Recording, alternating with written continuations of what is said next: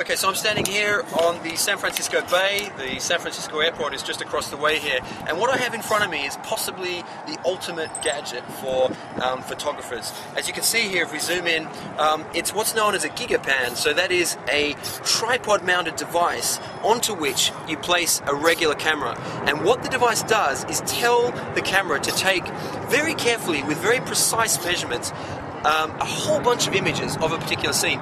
This particular camera is taking about 350 images of this panorama in front of it, which is obviously the San Francisco Bay.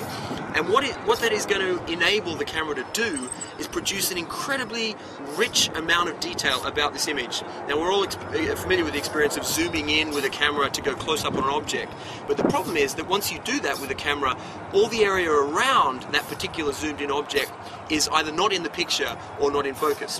What this will enable you to do is have the experience of looking at a photo with that very, very high amount of zoom, but across the entire breadth of a wide angle picture. Now, this particular unit is not on sale yet. It's in beta, which means it's still being tested, but it'll probably cost around about $300 when it finally becomes available. So mums and dads who want to take those spectacular images of sunsets and other things on mountaintops will be able to use something like this on their family holiday soon.